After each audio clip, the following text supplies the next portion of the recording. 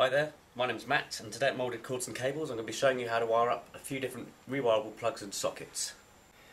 Okay, so today we're going to be wiring up a C14 shrouded rewirable plug. It's our part number, MCC part number STK152.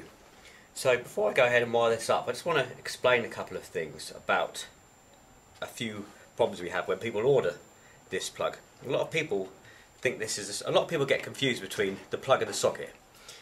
And the general rule of thumb is, well, it is the rule, if you can touch the pins, it is a plug. If you can't touch the pins, like so, it's a socket. So I get a lot of people phoning up asking for a C13, which is a socket, but because it's deemed to be plugging into something, they call it a plug. And I have a lot of people, even people in the trade, who should know better, often make the mistake. So if you can touch the pins, it's a plug. If you can't touch the pins, it's a socket. And obviously the plug plugs into things like this. This is our locking PDU, like so. It plugs in. Just press that and release it. Okay, so tools for the job. I'm going to need a posi drive, outer cable PVC strippers, and some internal inner core cable strippers. Okay, so let's go ahead and open up the plug. Remove the lid, remove the grommet, undo the strain relief, the cable strain relief. Undo one of them. I always do the left as I'm looking at it, nearly all the way, and then undo the right all the way. That way I can just pull that screw out and put the strain relief to one side, then I won't lose it. Okay, I need a piece of cable. For this one, I measure up. As you can see, this is polarised, so it's easy to wire.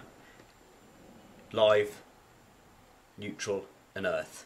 So this is polarised, so you must make sure that the correct cable colours go to the correct terminal. First things first, before you wire it up, always remember to put your grommet on. It's an easy mistake to make. I've done it many times before when I've been wired up the plug, put the lid on, and then realised I've forgotten to put the grommet on. So first things first, put the grommet on, push that down out of the way. I'm going to take the cable and I'll measure it up. As you can see here, the earth is set back a bit further, so the earth stripping is going to need to be a bit longer. So I always line up the end of the strain relief to the terminal. With this one though, another point to mention is this earth has also got to coil. The earth has also got to come round the screw. As you see, when that lid goes on, the screw goes through the middle, so it's got to come round the screw. So that's going to mean it's going to need to be about another 3 or 4 mil longer. So I'll measure to there, like so, and then I'll bring my nail back about another 4 mil, 3 or 4 mil, and score it with my nail.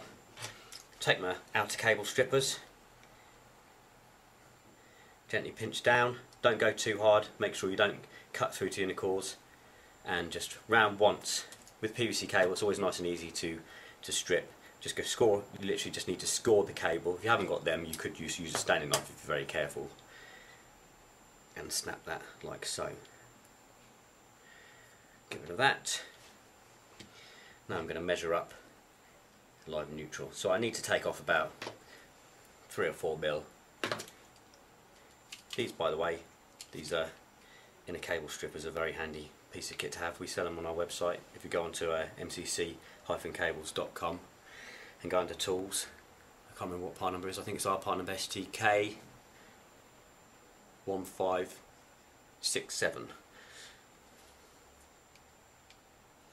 As I said, we use these in our workshops to wire up thousands of cables and strip thousands of inner cables, so they're very good bits of kit to have. Okay, always measure up. You can see that needs to be about 5 or 6 mil inner core copper core stripping, so I'll set that on my strippers like so, and strip away.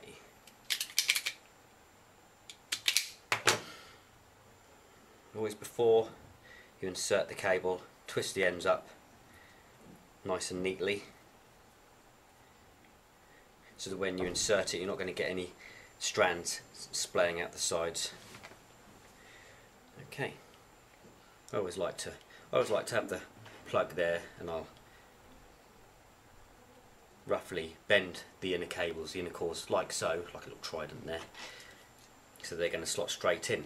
So I always insert, because it's the longest, I'll insert the earth. That will actually help if I undone the terminals. Always undo the terminals all the way just before the screw falls out, obviously without the screw falling out, so that when you insert it, insert the copper core, it's not going to catch on anything and fray and splay out. So there you go. Earth in. Remember, earth is always green and yellow. Live is always brown. In nicely. Always push them all the way in, so you don't have any copper core exposed, but also be careful not to push it so far in that the screw is clamping down on the outer PVC sheath, like so. Now, before I put the when I go to put the neutral in, or the last, whichever one I put in last, in this case the neutral, I'm going to have to bend the earth round, like so, round the screw hole, like that, and then push that in like so, and then just push her up like that, and screw it up nice and tight. Not too tight though, don't need to go mad on it. Like so. And like I say, before I put the strain relief on, I just bring the strain relief across and get it started. And bring up your grommet, put that in. Don't do the strain relief up otherwise before you put the grommet in, otherwise you won't get the grommet in.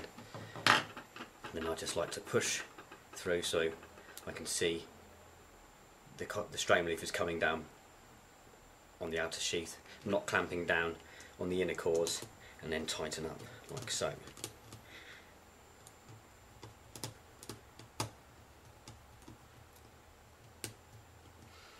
It's in there nice and neat, and then replace the lid. That snaps on nicely.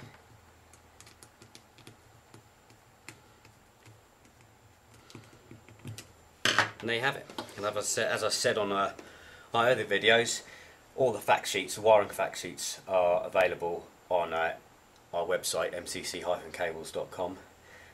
For example, if this is our part number STK152, if you type that in on the search, it'll come up with the fact sheet, and if you click on it, it'll give you instructions for the stripping lengths of the cables and how to wire them up. Okay, that's it.